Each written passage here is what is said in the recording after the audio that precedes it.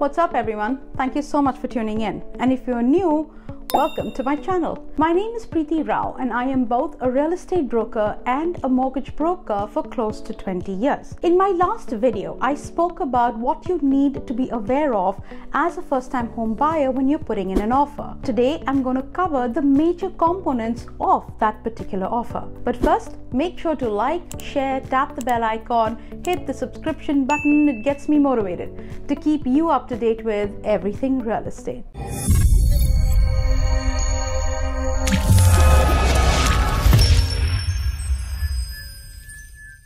Now there are four components to an offer: the price, the conditions, the closing date, and finally all the inclusions. The most obvious is going to be the price. What you are willing to offer the seller as the purchase price. If it's a really hot market, you might be offering above the asking. But if it's a buyer's market like what we are in today, you probably have an opportunity to get a price below the asking. Now, unless you're in an insane, crazy buyer's market, you're going to be writing what's called as a conditional offer. Basically, you are telling the seller, I will buy your house as long as the following things are satisfactory to me as the buyer. These will be things like getting approved for a mortgage or doing the inspection and any other additional items you need to do as part of your due diligence to make sure that this house is what you think it is and it's still the right house for you. Also, you're going to put a timeline on these conditions as well, saying that I'm going to have all of this work done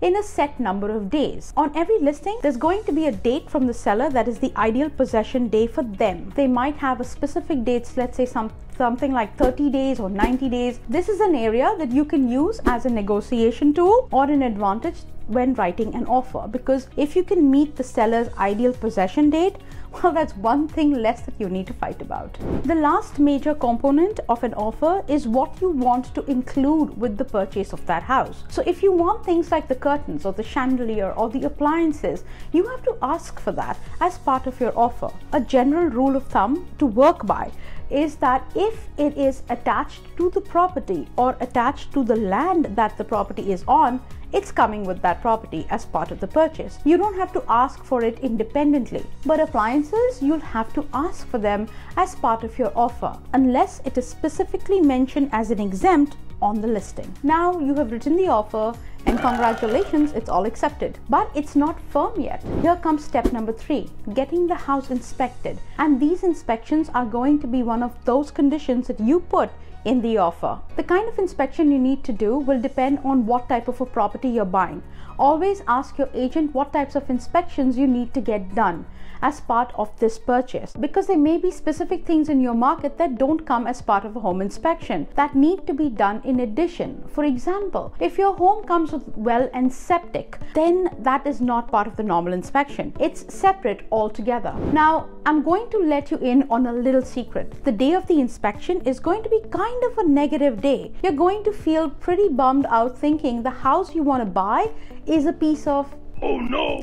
Trust me, it's not. You've paid the home inspector to tell you all the bad things about the house. They are not there to tell you about all the good things in the house. So just understand, when you sit down with that inspector, everything they're telling you is going to be bad news. Take a day to kind of digest that information. Go back and look at it again. Use the 24-hour rule. Let everything settle. There's also no such thing as an absolute red flag that you must walk away from the situation, because it's all about your level of tolerance and what comes up in that inspection. Most of the times you can get things fixed or repaired if you need to do so. If it's a major fix, go back and negotiate with the seller and say we'd like the price reduction or we'd like this fixed before the possession date. Then parallelly, you also need to start working on the finance, getting that approved along with the inspection being done. Once you are approved and the inspection is good, then you need to notify the seller that your conditions have now been satisfied. This is all going to be done in writing before the set deadline date. Once you have done that, that means the deal is now firm.